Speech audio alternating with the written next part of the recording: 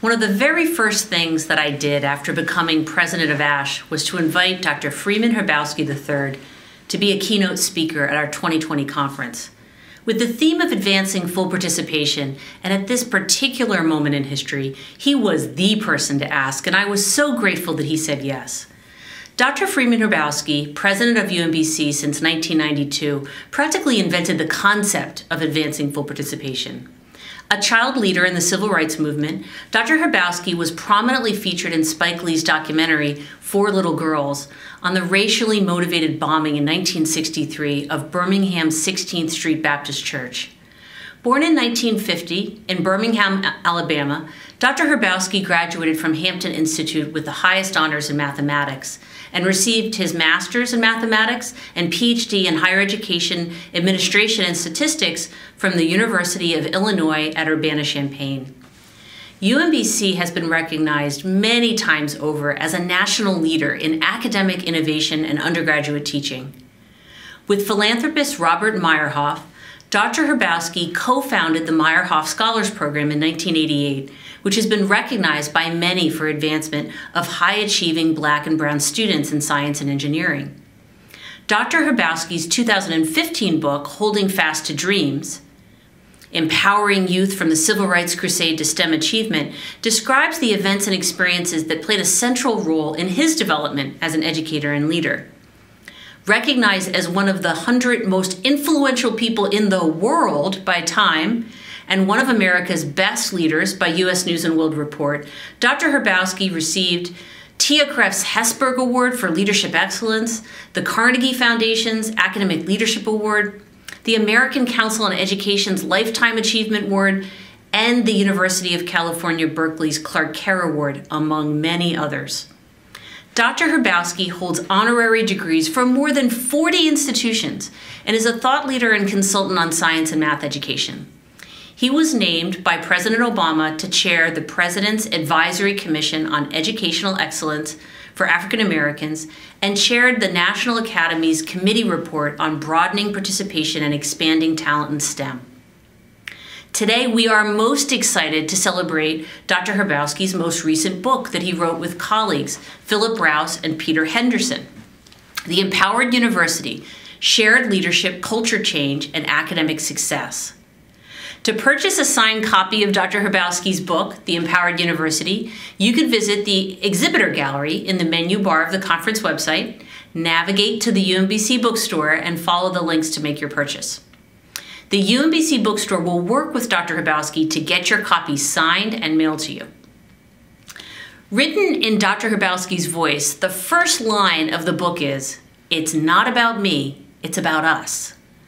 The book goes on to describe the true grit values and unapologetically aspirational culture that he and colleagues have created together at UMBC. The accomplishments I have described are outstanding, but they perhaps do not fully capture the personal side of Dr. Hrabowski. By this I mean that when you're around him, you feel his genuine warmth and interest in you, the energy he brings to his work and life. One of the last times I heard Dr. Hrabowski speak in person was right before March Madness 2018. As many of you know, this was the first time a 16th seed had beaten a first seed in the first round of the NCAA men's basketball tournament. The pictures of Dr. Hrabowski embracing students in celebration of that win say much about their close relationship. But so does what came next. In an op-ed shortly after, Dr. Hrabowski observed that this win was only part of UMBC's story of hard work. That story included two of the strongest players earning 4.0 GPAs that past fall, and UMBC educating more Black students who go on to earn an MD PhD than any other institution in the nation, and more Black students go on to earn a PhD in the natural sciences and engineering than any institution not classified as an HBCU. He reminded those excited by the basketball win that UMBC had been national champions in chess and cyber defense before then and more than once. I connected with a colleague who works closely with Dr. Hrabowski at UMBC, and he said, "Freeman leads from authenticity and his lifetime of personal experience. He has taught countless others, colleagues and students alike, to do the same, to know and own our stories and bring them to bear on our opportunities to make a difference. I asked UMBC alum Dr. Damani White-Lewis if he could ask fellow UMBC graduates about Dr. Hrabowski. UMBC graduates used the words dynamic, principled, authentic, compassionate, and creative. They observed how well and how often he listens and said that he's always learning. One alum said, "A gracious yet tenacious man with deep wisdom. A leader whose eye looks at what America will be and creates a unified vision to reflect that future world." In fact, my desire to have Dr. Hrabowski here with us today had another agenda. I asked him here to speak with us, not knowing what the outcome of the 2020 election would be. I wanted us to have someone with us at this critical point in time who could provide hope and resilience from experience and by example, and help us recommit to advancing full participation, regardless of the outcome of the election. Dr. Freeman Hrabowski is that person. We thank the University of Maryland College Park, which is sponsoring this session. My University of Maryland colleague, Dr. Damani Lewis, an alum of UMBC, will interview Dr. Hrabowski after he has completed his talk. It is now my greatest honor and pleasure to introduce Dr. Freeman Hrabowski III as a 2020 ASH speaker. Hello, I'm Freeman Hrabowski, president of the University of Maryland, Baltimore County, UMBC. Before the presentation, I want to make this land acknowledgement on behalf of my campus. UMBC was established upon the land of the Piscataway and Susquehannock peoples. Over time, citizens of many more indigenous nations have come to reside in this region. We humbly offer our respect to all past, present, and future indigenous people connected to this place. I am delighted today to be speaking for ASHE. I have great respect for the organization. Let me start by congratulating my colleague, Carrie Ann O'Meara, for her commitment to these issues of diversity and inclusion and participation in higher education. Congratulations, Carrie Ann, as the president of ASHE. I begin with words from a great American, Eleanor Roosevelt, who said that the future belongs to those who believe in the beauty of their dreams.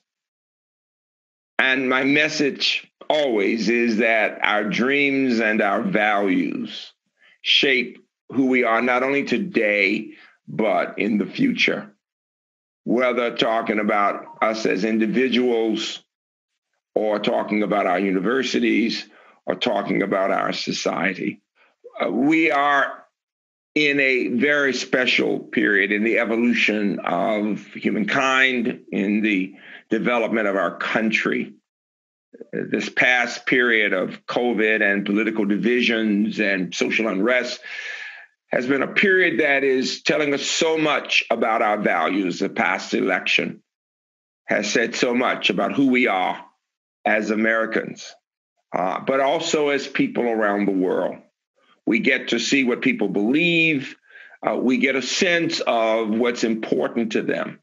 And we see also how divided we are around the world, how divided we are in this country. And so I want to begin with something that doesn't divide us, but that shows what we have in common as human beings. Every person has a story.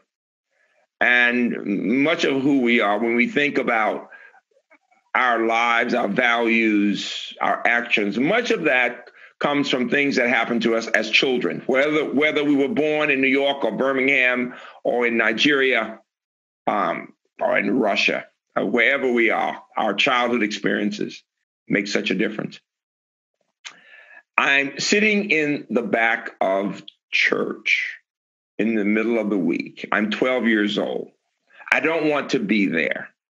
My parents insist that I come and hear this man talk, this minister. And I'm being placated by my parents with the two things I love most, food and mathematics. And so I'm eating M&Ms, the good kind, with the peanuts, you know the kind. And I'm doing my little algebra and solving a word problem. And I'm listening to him talk about poverty and racism. And at some point he says this: if the children participate in this peaceful protest, all of America will understand the difference that we make as we think about what we do to help our children. And they will see that our children know the difference between right and wrong. And our children will be able to go to better schools. Now, we always believed in our teachers, our Black teachers, who worked so hard to help us, but we knew we didn't have the resources. And I was always bothered that the school system would give the Black children, the Black schools, books that had been used by whites for years, that were torn up and had brown paper bag around them to keep them together. And we were not even allowed sometimes to bring in our own books that our parents could buy, even in some cases, just because we weren't supposed to be different. And so I wanted to see what these other schools had, these white schools had, that was so special, besides the supplies. And so I looked up and I said, who is this guy? And they said his name was Dr. Martin Luther King. I went home, told my parents I had to go. I was determined to go. And of course, they said, no, you're too young, because if you go, you're going to jail. The next morning, they come in and they tell me I can go. I had told them they were hypocrites. They had sent me to my room. I thought they were going to punish me, but instead they said, we will put you in God's hands. I did go. It was a horrific experience. We were treated like animals. We were there for 5 days of children, and I was with the children between about 8 and up to 14. I was a little more advanced, and so even though I was 12, I was actually about to go to the 10th grade. So I was more mature with older parents and had a chance to help and support a lot of kids. But in the middle of the week, Dr. King came and said this to us. We're looking out the windows with our parents. Little kids are crying, wanting to get out. And he said, what you do this day as children will have an impact on children who've not yet been born. We didn't fully understand it, but we sensed somehow the profundity, that there was meaning there. And shortly after that, we saw the March on Washington. We saw the awful bombing of the church with our little friends and the 4 little girls. We saw the March on Selma. And before we knew it, the world was changed, and just fundamentally changed for America and other parts of the world. And you see that through the legislation. Now, I tell you that story because it relates to what I say to my students when they say to me, Doc, it's never been this bad before. We've got the social protests. We've got these divisions. We can't get things done in Congress. And we have concerns about the federal level. In so many ways, the values don't seem to be what you've taught us, what we've been taught all of our lives. And my point to them is you can go back to the 60s. And see a parallel, whether talking about the 60s in the 1900s or the 1800s and the divided country. And the key is that after that social protest period, what we saw after the terrible assassination of President Kennedy, what we saw was legislation led by a Southerner, Lyndon Johnson, Master of the Senate.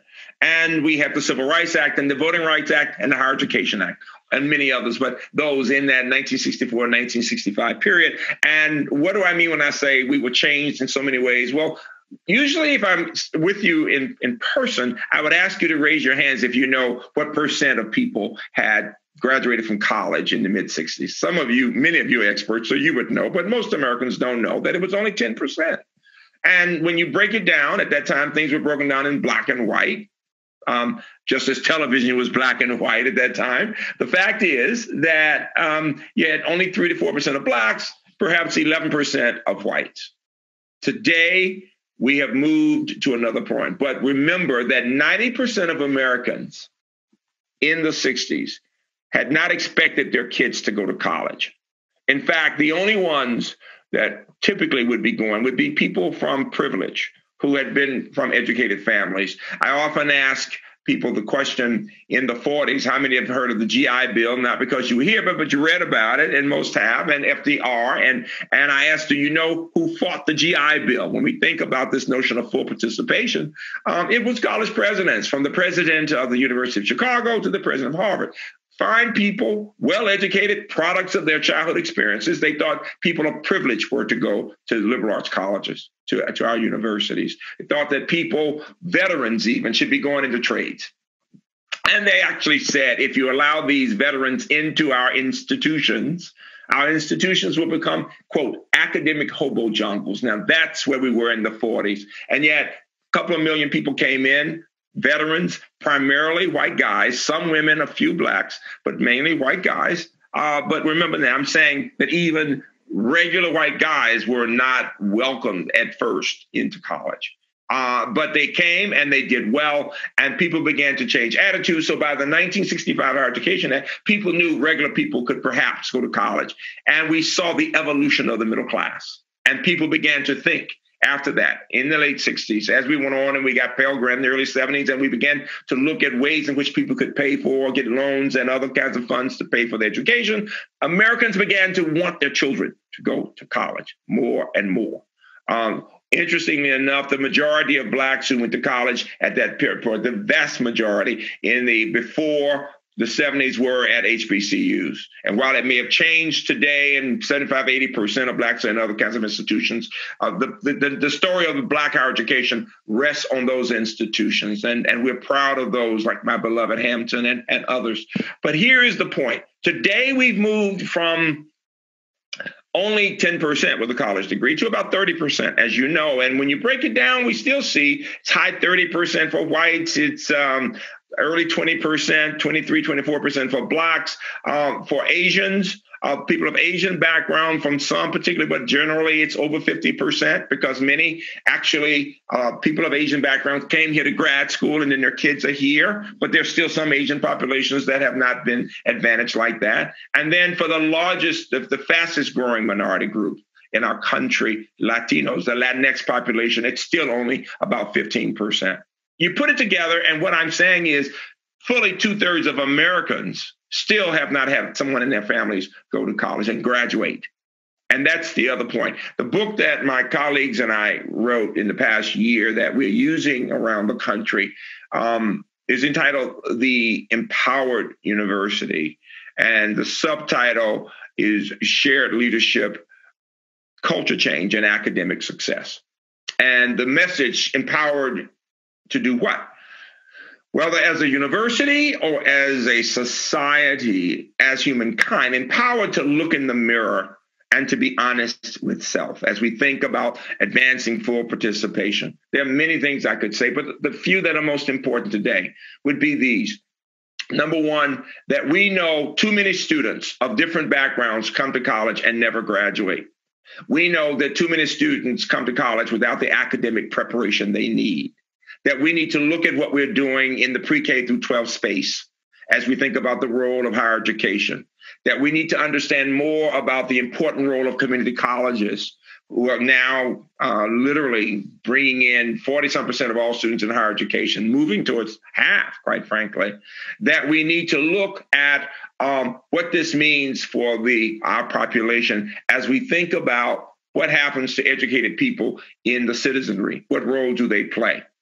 All of us are concerned at this point about the need for an emphasis on seeking the truth, that we've been through a period when the truth and evidence have been devalued by the highest levels in our society, where we have not been driven by, governed by, informed by the best practices of evidence and science, this COVID vaccine problem. The fact that we are now with educated people who are working to have a plan for our country, and as we work with other countries to understand the important role that higher education plays in connecting to others around the world, that scientists and humanists and artists around the world work with each other, understanding that some things go beyond geographical boundaries. If nothing says that, this COVID situation does, but so does social unrest, because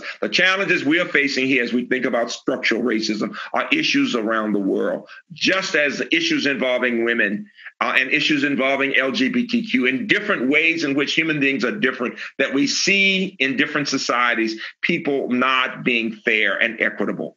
And so I want us to think about what we need to do as we are empowered to look in the mirror at self and to understand what else we need to do. We are all involved in remote learning, teaching and learning. We have been for some time. And I hear people all the time saying, oh, we'll be glad when we get back to normal, or we get back to where we're all in person because we do such a much better job. Well, the first thing I would say is that what I've seen on our campus is that faculty are working really hard, and I'm sure on yours, to do all we can to use the technology to make sure students are grasping concepts, that they feel some sense of connection, that we build community. And one of the things I say that often shocks people is we want to get back to the way things were. But when I look at STEM, if you look at my TED Talk, you'll see my saying, we were not doing anything like as good a job as we need to do. That we still call the first year of STEM, perhaps the first 2 years, weed out courses. You'll hear the NSF talking about trying to work on ways to change the culture. And so a part of what I'm saying is that we must look at our culture as a society, but also as universities. It was Eric Weiner, in his book, The Geography of Bliss, who said, culture is the sea we swim in, so all-consuming that we fail to recognize it until we step out and look back at it. And I'm challenging us to step out and look back at ourselves, whether talking about the teaching and learning process, because professors do an amazing job in many cases, but we know we have challenges, that we have so many students, that the majority of students who come, 2/3 of students of all races who come to college with an interest in STEM will change their majors within the first year or two. And the fact is that if you look at it by race, yes, it's true that 80% of Blacks and Latinx students leave science, but literally almost 70% of whites leave. It's the high 60s.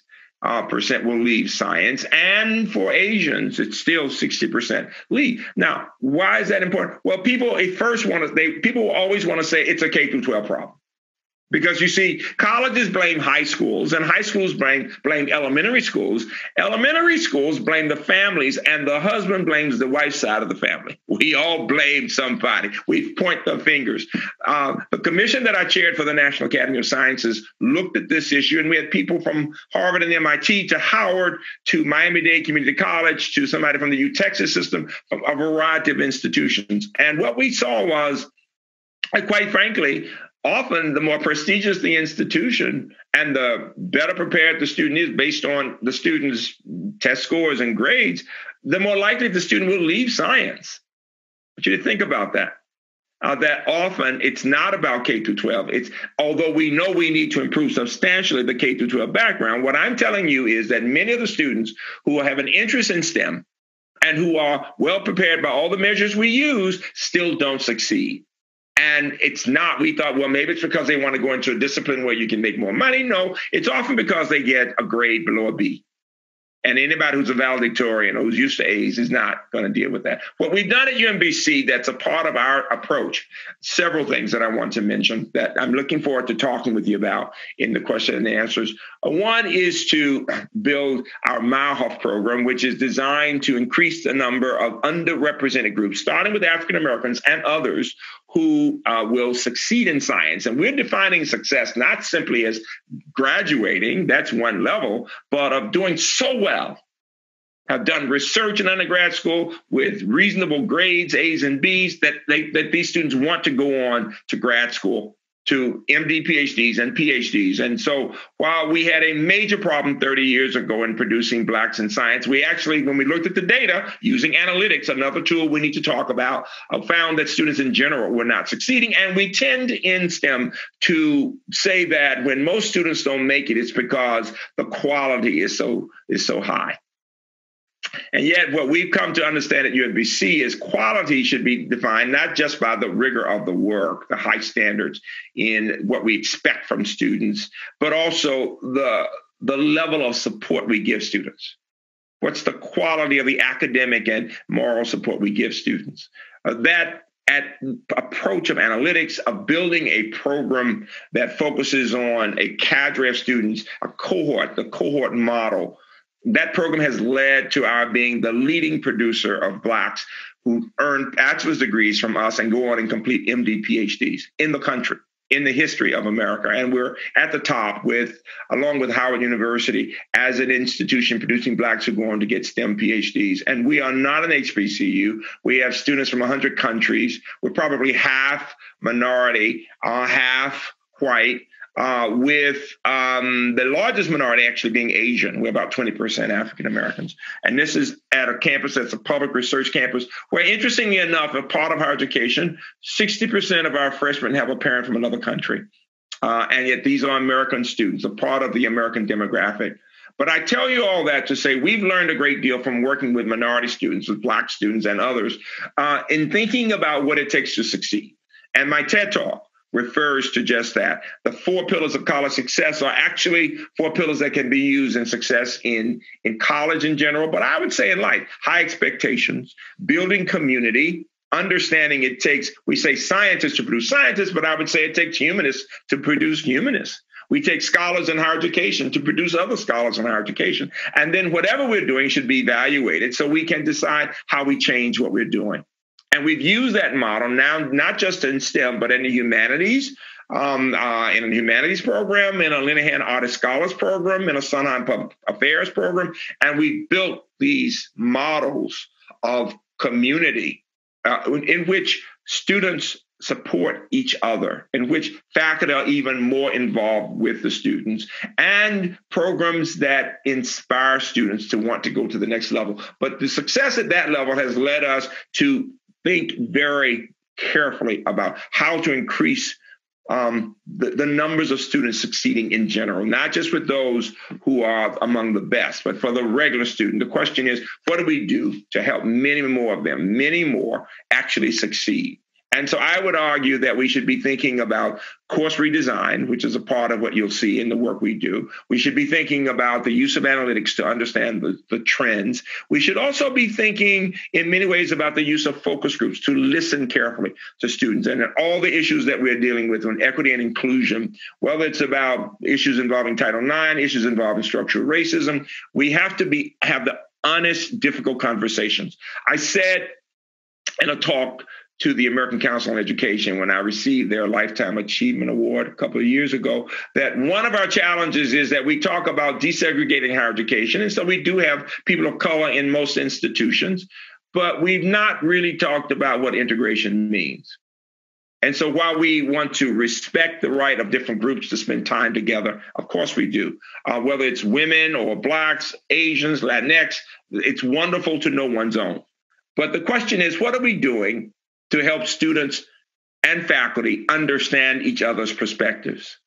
It's important, it seems to me, right now, as we think about how divided our country is, that we spend time, as we think about full participation, looking at all races, all groups, but first-generation college students, and looking at what has happened in the thinking of people who've never been exposed to higher education, who don't understand what we bring to the table, that we have a role and a responsibility to those students. And I want to say something that's controversial, and it is this, that the liberal arts college education does not have to be the first approach we take for every student.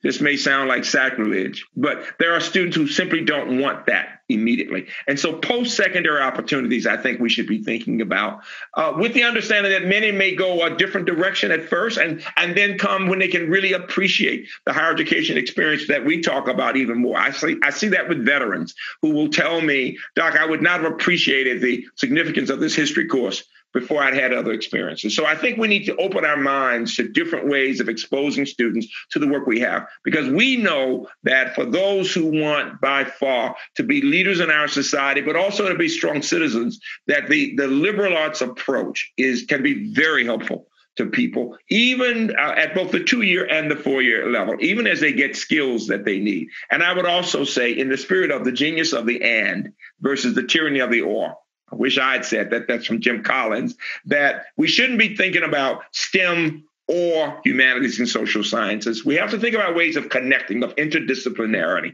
As I think about what we're doing in our society to prepare people for different jobs, but also to be citizens and also to be able to think critically and to appreciate the difference between opinion and fact. And so I want you finally to think about what we will be doing with our curricula around the country and our professional development, not just in thinking about use of technology, but how do we take this experiment right now that has us as a country and as a society so divided as we think about democracy and what it means?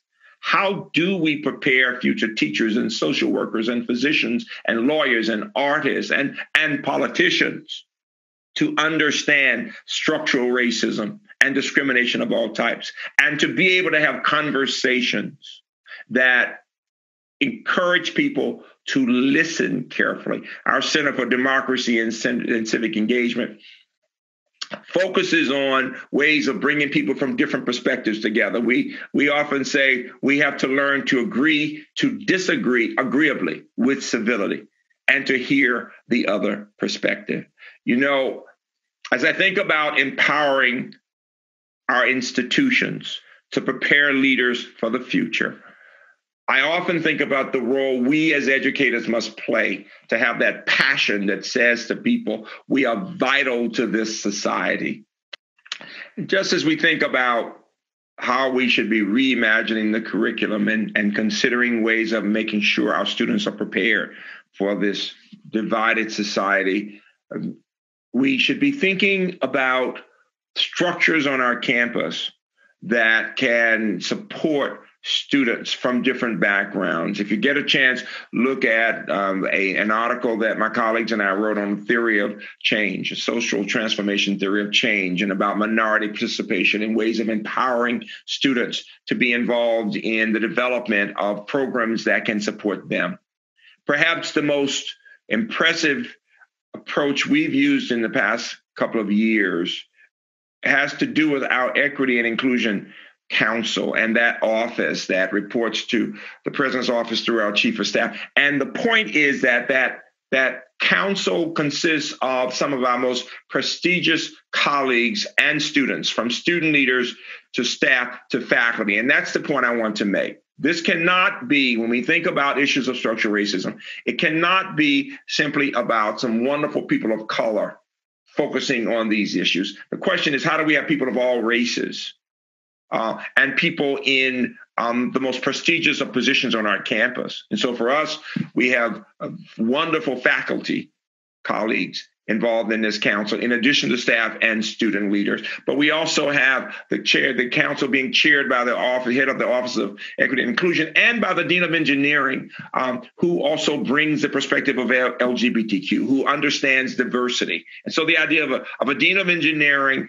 and a multicultural person from a legal background, coupled with all these faculty, will mean that we are getting this sense of responsibility into the hands of all of the people of the campus. It's critical that the professoriate be an important part of the solution. And so I leave you with words from a friend of Eleanor Roosevelt's, a very good friend. And again, one of the people most admired in American society. Her name, Mary McLeod Bethune. She was the head of that institute in Florida for women of color, Literary Institute for Women of Color. And here is the story.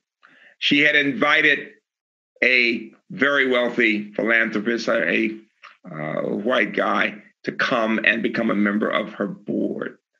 And she was very poor there at the school. They were getting cracked dishes from hotels and discarded linen. And she's sitting there in the yard of the school peeling potatoes. And the guy comes up and he sees this rundown facility. And he looks at her and says, "Where is this school that you want me to be a trustee of?"